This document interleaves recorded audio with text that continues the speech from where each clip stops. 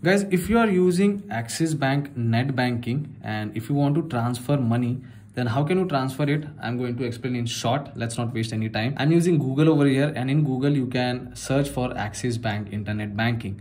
So once you search it, you will get a link, and the website is axisbank.com. So you have to select that particular link in order to log in into your net banking. Now on the next page you have to select login option, and here you can log in by 3 steps. One is using your login ID or customer ID, next one is by using your debit card number, and the last one is using your MPIN. So you can choose any option to complete the login process. I'm going to go with MPIN. Once you enter the details, click on login option, and now you can see we are on the home page of Axis Net Banking. Before going ahead, make sure that you have added a beneficiary or a payee account in Axis application.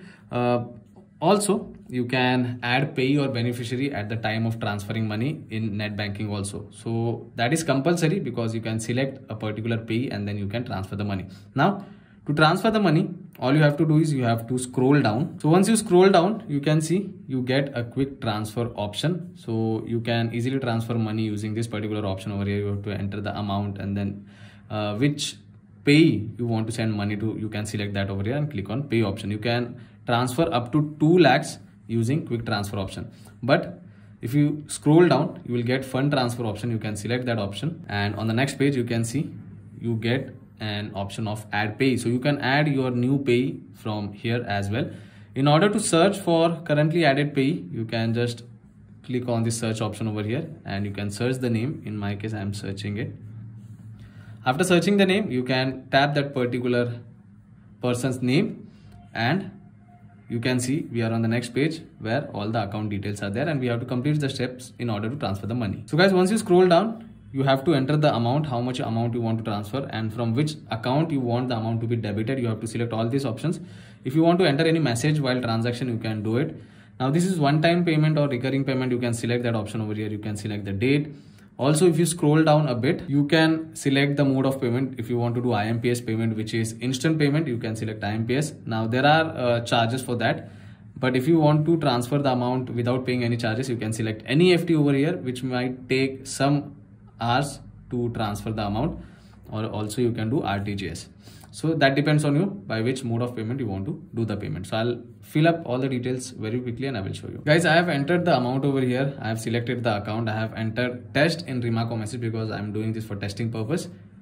Scroll down. I have selected IMPS as the mode of payment. After selecting each and everything, you have to click on proceed option. On the next page, you can already see that I have received an OTP. You have to enter the OTP here in order to complete the transaction. Now you can check all the details over here. Now currently you can see charges is 0 because I think amount is less, which is why it is showing 0.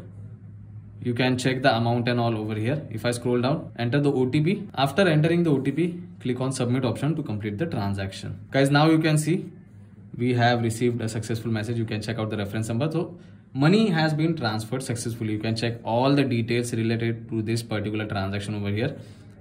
If you scroll down, you even get an option to download this particular transaction details.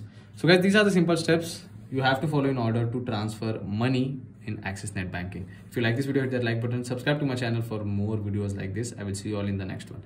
Thank you.